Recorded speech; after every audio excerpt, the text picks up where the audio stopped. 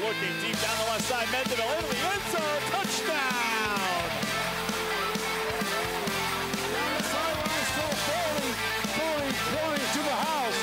And the players streaming from the sideline to celebrate with 17 seconds left. Welcome, everybody, to BVarsity Live, second semester edition. It's January 7th. I'm Zach Ewing. Trevor Horn is alongside here in the DBZ Media Studios. We apologize for coming on the air a little bit late. Had some technical issues there, but we think we're past those, so we should be in good shape. And it's January. It's time to talk some wrestling for the first time on BVarsity Live this year. The Doc Buchanan this weekend, Friday and Saturday in Clovis, the premier wrestling tournament before state in the state of California, and really one of the premier prep wrestling tournaments in the entire nation. Schools from all over the country, including several from Bakersfield. And the first one we're going to talk about is Frontier High School. We have with us here in the studio Coach Kirk Moore and senior heavyweight Jarrod Snyder. How are you guys doing? Doing pretty good. Doing good. And Jarrod, you're a three-sport athlete, but wrestling is sort of become your forte. I think I don't know. A lot of guys start with wrestling and stick with it, and other guys kind of fall into it and realize this is what I want to do. Do you fall into the latter category there? Yeah, I originally did wrestling to stay in shape for football, and I started my freshman year, and then it just carried on into me being a state placer. Yeah, a state placer last year. When did you sort of realize wrestling was actually going to be your calling as far as college and that sort of thing? By my end of my sophomore year, okay. I feel like I had a good chance of being able to carry on in college. And then your junior year, forgive me, fourth in state last year or third? Fourth last year at state as a heavyweight is obviously sets you up for a great senior year, and you're the number 2 seed or pre-seed for the Doc B this weekend. That's pretty good. I mean, we're talking about schools from New Jersey, schools from Oregon, schools from Colorado, and the top schools from those states coming into this tournament, and obviously Clovis, which is perennially one of the top schools in the nation. Buchanan's up there, Bakersfield High's up there, and you guys have had great wrestlers over the years, Kirk.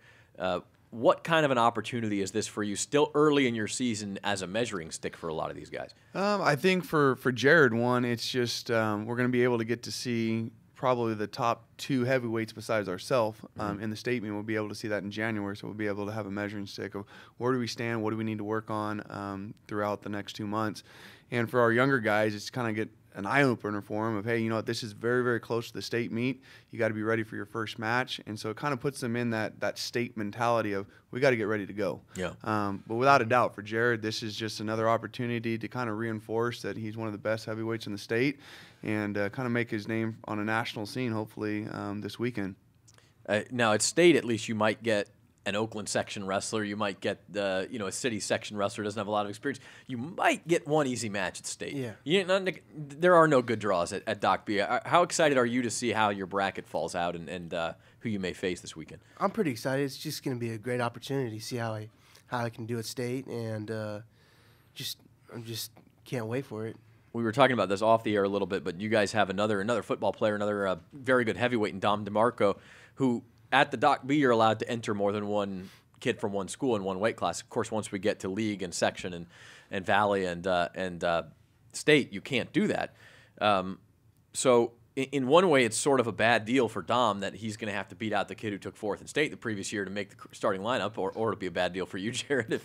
But in another way, Kirk, you love to have those guys be able to practice against each other. Yeah, I mean, for us, I mean, finding another heavyweight as athletic as Dom to actually just come in really and say, you know what, I want to help Jarrod out. Without a doubt, Dom wants to wrestle and he wants to win, and he wants to do well this weekend. But just having the mentality of saying, you know what, I'm going to show up every single day in one of the hardest sports that you could do and just wrestle. It would have been very easy for Dom to say, you know what, Jarrod's already got the spot. He's 4th in state. Yeah, I think I'm just going to cruise my senior year, and this isn't for me. But instead, Dom shows up every single day, and he's got a great personality, great character, and we love having him in the room. And he pushes Jarrod probably more than anybody else just because he has the size factor. Right. I mean, it's hard to find another 280-pound guy in a school that's athletic as Jarrod and Dom. So, Kobe Wright. It's great. Kobe Wright. I think, but Kobe, he's sticking with the basketball. I think Kobe program. Wright Kobe's probably weighs about I don't know 325 right now. Yeah, he's a Kobe. You know what's funny is seeing him go down the court for the basketball team because that guy can run up and down the court, but he is an enormous creature. It's incredible.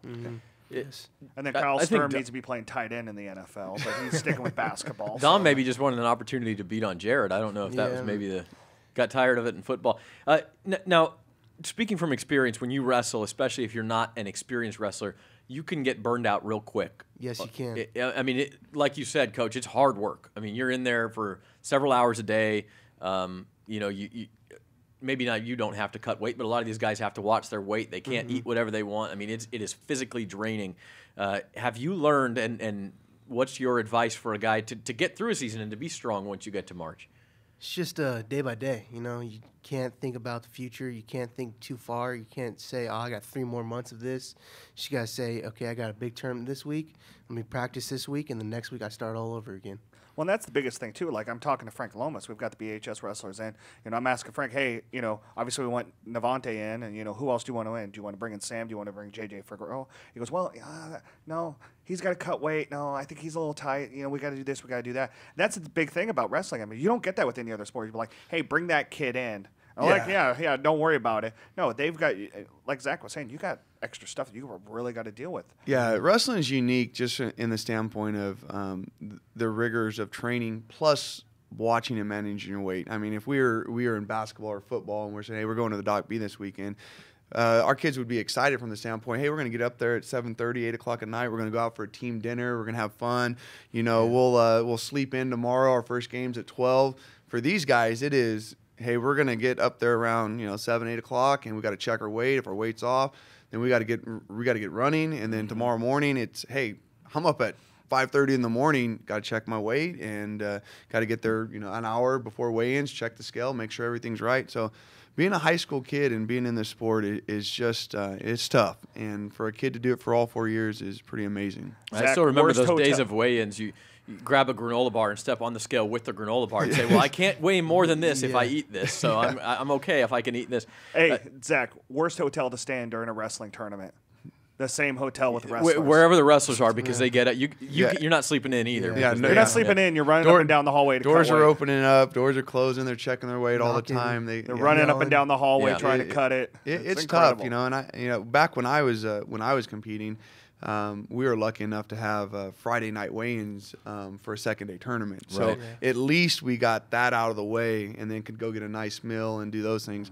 And the way they do it now, nope, it's both mornings, so it's tough. Yeah, it's not easy as a coach.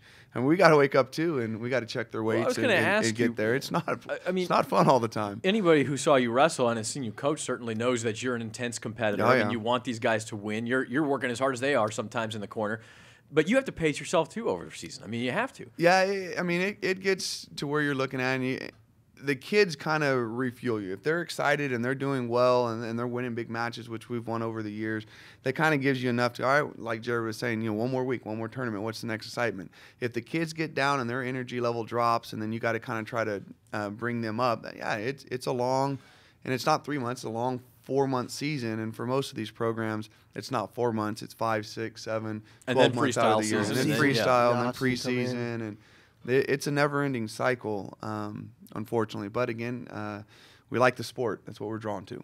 So Jarrod, what's in it for you? I mean, what's the payoff when you get your hand raised? It's that feeling, I know, is part of it, knowing that you did that. It was your work. Well, when he gets his hand raised, he doesn't get yelled at by me. So that's probably part of it. All the pain and suffering and through practice and all the hours, it's just that one moment makes up for it when you get your hand raised and you're standing on top of the podium. How are you different as a wrestler this year than years past? Where have you improved, you think? My neutral. My stand-up game. On your feet, yeah. I feel like I improved a little more there, and I can get more takedowns this year. You got a heavyweight who shoots here? Is that? Yeah, I don't know about necessarily shooting, but we kind of force it out of him. But no, he's probably the best heavyweight that we've had that's on his feet. He can hit swings. He can hit some snag singles. He's trying to work on a double. And he pushes himself, and that's the difference. He's not just going to stand out there in the middle of the mat and lean on you sometimes. But when he gets with it, he's got some stuff in his arsenal that's pretty dangerous. And being a heavyweight that can shoot, it's got its advantages, without a doubt. Jarrod, you beat Dominic Ballmer last year, right? Yes, I did. Do you think that he's ever going to come knock on your door now that he's at Cal State going, hey, I want a rematch? Maybe He wants next to. year. Maybe Yeah, next year. next year. Because you're wrestling in him. Yeah, I still remember that match. Jarrod hit an ankle pick right on the side and finished that takedown. Which is right pretty on the out of incredible because bounds. Dominick's a guy that can wrestle pretty well on his feet. Yeah, he's real an agile. He's an athletic kid, Yeah. and that just one of Jarrod's things is he's don't want to say this and make him think things about himself, but he's really smart. And Earmuffs, Jarrod. yeah, he's really smart and strategic when he wrestles. He knows what he wants to do. He tries to stay out of areas that he's not necessarily good at, and that kind of probably more or less is why he's winning a lot of the matches he does. He just doesn't make those big, huge mistakes. He's very smart. Kirk, that is I think that's a perfect segue right now because you're talking about a guy that's strategic and intelligent. Jarrod, you missed a tournament earlier this year because of something pretty special going and doing the entrance exams for the Navy. Can you talk to us about that? Is that something you're willing to talk about now, about what you are hoping that your future is going to entail here in the next 6 months? They started talking to me for wrestling, and I didn't really look into it. And then when they started talking to me, I looked into it more, and it's just the opportunities and just everything about it just sounds amazing to me. So I just, I can try and do every possibility I can to get into it. Right on. That would be very cool. Jarrod, Frontier's had a lot of great wrestlers, I think, in a short period of history, but they had not had a state champion yet. What would it mean to you to leave that legacy, and what are your goals? I mean, obviously, that's got to be the top goal this year is to be on top of that podium. Yeah, it is. We've had people ranked number 1 in Frontier. I think we've had one, but he just couldn't get the job done. And I feel like now I'm the best candidate for it. Mm-hmm. I'm more consistent than past wrestlers through Frontier. And Kirk, just to talk brass tacks a little bit, I mean, you're trying to build this program. I mean, we have the BHS guys in here. That's what you want to be. And yeah, I know you're battling history. When I saw those guys walking through, I was like, I just thought it was us, but okay. But no, BHS is a phenomenal program. They got a lot of tradition, and that tradition carries on, and it really does help them.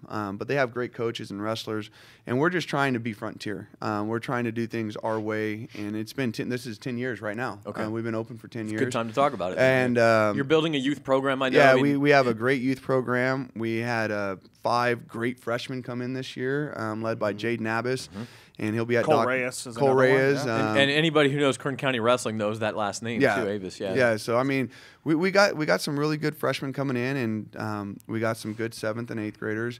It's just you can't. What I learned, unfortunately, is you can't rush it. It's when it happens, it happens, and we're kind of in that point where we believe things are kind of moving in the direction we want them to move throughout the entire program, from our youth to our JV to our varsity. Good deal. So we're excited, but I mean, we're still, in all honesty, we're still a good step away from competing with the best. I mean, there's a big difference between number 1 and 2 in the state and number 10, 13, and 14 in the state. Absolutely. But we're going to get there. I mean, it's relentless work, and we got some great parents and great wrestlers. So hopefully in the near future, you're going to see us knocking on the door. But isn't that always kind of the building block for you, because you are in the section, you are in the region where the best wrestlers are coming from, the best overall teams are coming from, whether it's you guys, whether it's BHS, Buchanan, Clovis West. I mean, you go down the line. Yeah, no, it's easy. I mean, it's easy to say we can wrestle against the best all the time, but it's a matter of getting those guys out there and keeping them. Yeah, it's a matter of I mean, back when I was in high school, Frontier, if we were to compare my high school to Frontier, it's just a different animal now. I mean, we got 3rd in the state, and we scored 93 points. 93 points now. You might get top 10. Yeah, they give you a clap on the back and say you had a good season. I mean, you got to be 14 deep. It's not. Hey, I got 5 wrestlers. I got 4 wrestlers. It's you better have 14, and you better have 5 or 6 state placers, and you better have a couple guys going in the round of 12. And it's. I mean, the landscape of the Central Valley. I read an article a couple years ago that we are considered the top 3 regions in the entire country. I mean, this is it. This is where wrestling happens. This is Iowa. This is Pennsylvania. And this is Central Valley. This is it. And you got a couple schools in the Visalia area, but really you got the track and you got the SWYL. And I mean, we go head to head and we battle. And you know, BHS has done a great job of competing against them, and we've had some of our big wins against the track schools. And we just hope the whole area in general just gets better in Bakersfield. All right. Yeah, well, I think you're there. I mean, it's like you said, in any high school sport, it's a little bit of a 2 steps forward, 1 step back with graduations and transfers and things like that. But wrestling, especially, so many injuries. You have to have the right distribution of weights. I mean, you can't have 2 good guys in one weight because then you lose one of them. I mean, that's so it is a difficult thing, but. Frontier certainly on the right track there, and we appreciate you guys coming in and talk to us about it. Jarrod, good luck this weekend, the rest of the way, and Kirk, you too. Thank you very much for having us. Thanks, guys. We'll be right back. Talk some more wrestling right after this on BVarsity Live. Thank you, guys.